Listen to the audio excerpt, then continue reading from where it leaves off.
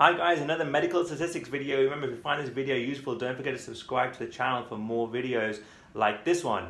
So we're going to talk about type 1 errors, an area that people often get confused with when it comes to medical statistics. But let's put it into an example to give it a bit of context. Now, a type 1 error, remember, is when you incorrectly reject a true null hypothesis. So the hypothesis is true, but we incorrectly reject it.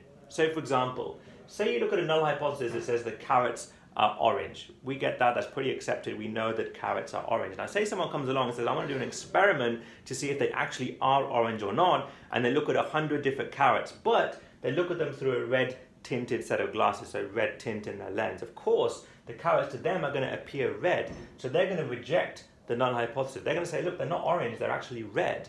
That's an example of a type 1 error, where someone has incorrectly rejected a true null hypothesis. So when you're trying to design an experiment to look at carrots, you're going to try and reduce type 1 errors by, for example, making sure that anyone who's using glasses has no tint in them, that it's just pure see-through and there's no color behind the lens. So a type 1 error is when you incorrectly reject a true null hypothesis. This is really simple, but hopefully when you get the basics, you can put it into context in terms of medical research. Much more like this in terms of stats simplified in our AKT stats webinars and our AKT stats audiobooks. Hope this helps. Hashtag can pass, will pass.